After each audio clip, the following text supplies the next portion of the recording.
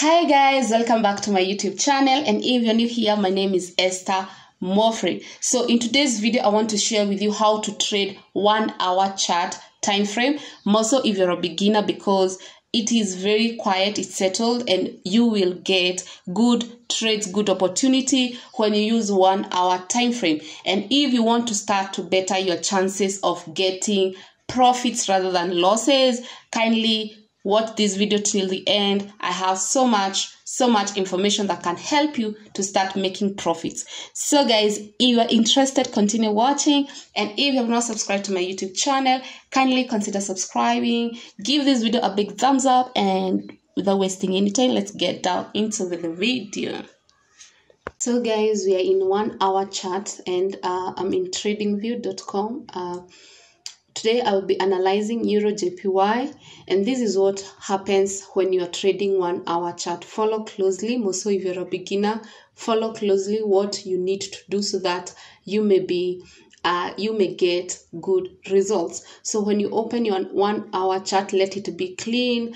You can right click your chart and maybe remove any kind of drawings that you may have. Let the chart be clean so that you may start all over again to analyze this market.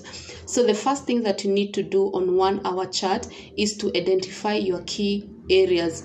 You need to identify the key areas, and mostly your most highest and the lowest point. So the most highest, when I say the most highest, is the place where the price hit the highest, and that is now what is known like resistance. So that's our most highest place where the price has hit, and this market has not been able to pass this place in just few since, let's say, maybe a few days or weeks.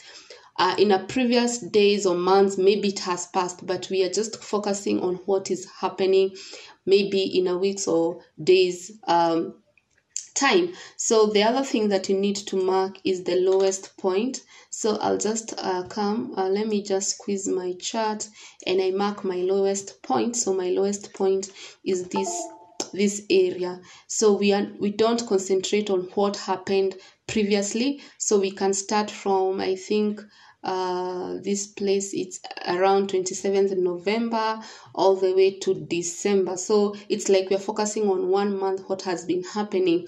So when you mark these two places, the next thing that you need to mark on your chart, or to identify, let me say identify, is now where the price is currently. And when you now identify where the price is, you'll be able now to know what to do or where is the market going.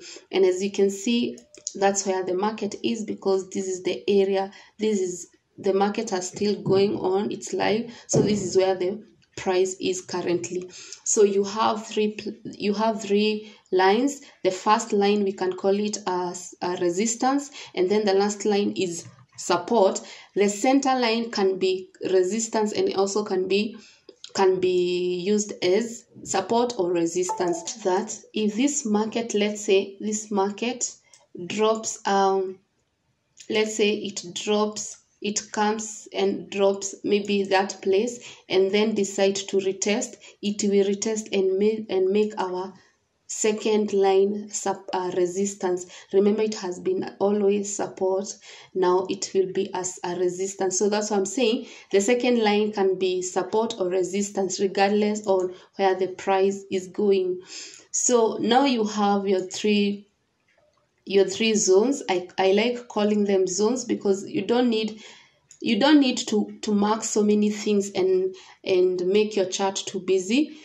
Remember, we want our charts to be so clean. So then the next thing is identify these places as key zone, because this is a very important area. Why do we say it's a key zone? It's where the price has been rejected more than once, so it becomes a key zone. So even this place, we just we highlight it like that, and then now the last one. And then the last one, we make it a zone, because if this market drops, most probably it will come to get rejected at this zone. So we have 3 zones. This is how I like making my charts clean. So we have zone A. We can call this zone A. So just text zone A. So after you identify the zone, now at least you know the market is currently in zone A and B. It has not yet touched this zone. So currently this market is zone A and B. So your eyes should focus on this area. Another thing I would like to highlight on you guys is that you need to understand what type of a market you're about to trade. So this market, obviously it was a bullish market, and then now sellers started coming in, and then when sellers started coming in, buyers would push the market. You can see buyers tried to push this market, but they were not able to they just made this, they reached here. They never pushed this market to get another to make another high of this market. So what do I mean by that? If the market does not make a high and remove this, buyers get rejected, and now the market structure is destroyed. So you can see what's happening when the sellers are coming in. They are pushing the market way down. So they push the market way down, lower than this, so the sellers are in control. And then now when the buyers are given a chance to come in the market, they are unable to push the market higher than this. So when looking at this chart and seeing how the buyers are getting rejected every time, you understand that this market is slowly coming to be a bearish market where sellers are taking in control. And even when we use our trend line and try to see these buyers, how they are being rejected, yes, this is the zone, but even they are unable to push all the way to the zone. And now that's give us an indication. Another thing that you need to realize, there are different types of the market.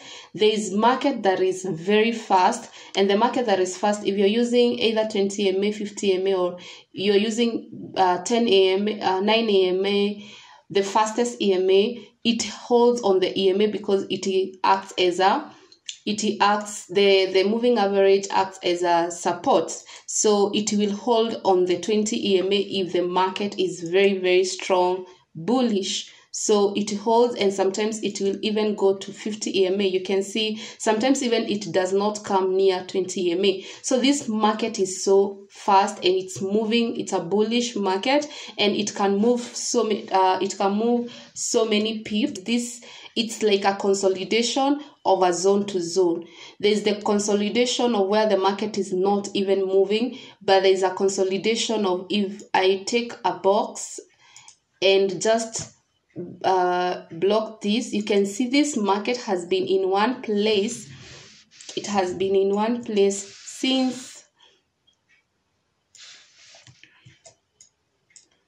December 1st all the way to 9th December. So it's like 7 days of consolidation, but remember it is moving around 70 pips on this zone. So there are people who prefer not to trade a zone to zone market where they understand or they see it's so clear it is coming to this place, it is hitting our resistance, then it gets rejected, it comes hold on the 50 EMA all the way to the zone B, and then it comes again, hold on our resistance, get rejected, come down again to our zone.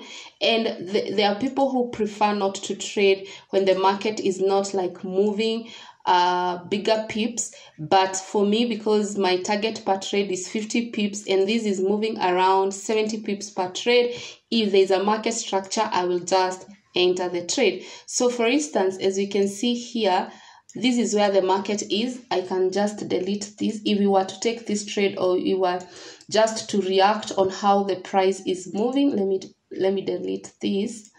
So you can imagine the price has come to this place. So it's either we wait for two things to see if it will get rejected. You can see already 4 candles are using this place. They have been rejected, and 4 candles, I mean 4 hours since 6 p.m. and now right now it's 8 p.m. This candle has been coming to this price, has been hitting for 4 hours on this zone, so that means it might be rejected. So what are we trying to see? So we are trying to see a close of a blue candle, meaning that the sellers have been rejected, and this price can move upwards.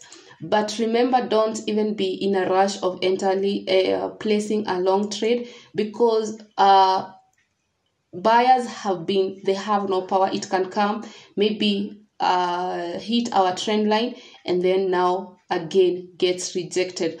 So in this trade, what am I looking? I want a trade where maybe this price can come down and break this zone. I want where this market is breaking this zone. That's what I want to look. Or this price come up like this. This price comes up to this zone, and instead of being rejected, it breaks this zone and then retests. So my entry should be here for long. I should be entering here for long. And then if this happens, if it comes, breaks this zone, I'll not chase this market. I'll wait it retests to this zone. Then my entry will be here for short position. So this is how you don't just enter the trade because you have seen red candles, blue candles, you have seen a trend that is moving upward or downward. You must have a market structure that is giving you an indication. You can imagine before it does all this is what I think this market can do. It can either break upwards, it can either break downward. But even if it breaks on the upside, you don't just enter the trade because it has broken this zone. No, you wait until it retests. So your entry position will be at this place. This is where you'll be eyeing when it retests this place. This is where you'll be eyeing to long this market. If it breaks on the downside, because nobody knows what it will do, we react to the market. We don't predict, we just react when it does something. So if it will come and retest here, let's say this market decides to break downwards because this place has been broken. Remember, this market has been trending on the upward side for the longest time, since 26th of November all the way to that November. For like a whole week it has been trending upward. So it is likely to come down, and if it breaks this zone, just wait. Don't rush the market, just wait. Even if it can break here, it can continue down. If it does that, wait until it retests here. When it retests, now this should be your entry for short. If it doesn't, if this market try to retest here, comes pull back, but it breaks this zone, wait, it retests this zone A, and then now you enter long here. So this is how you analyze 1 hour chart, and 1 hour chart has more benefit because there are no noise. When you trade 5 minutes, 1 minute chart, all this information, it's broken down to 1 minute. It's so huge, and you may miss some information, or you may judge wrongly, but at least 1 hour has enough information to give you an overall judgment on the market structure. So I really highly suggest on 1 hour chart, if more so you're a beginner, because you will not come to check on your chart when 1 hour has not passed. If you decide maybe to take a long position or a short position, at least you have 1 hour to allow the market just take shape. But if you trade 1 minute, 5 minutes, remember that market is changing in every 5 minutes. So I highly suggest or recommend 1 hour chart if you're a beginner. So guys, I hope you have enjoyed this. I'll be doing the next video 4 hour strategy, and I hope you will also enjoy. If you have enjoyed this video, don't forget to give it a big thumbs up, and if you have not subscribed to my YouTube channel, kindly consider subscribing. Until next time guys, bye bye, love you.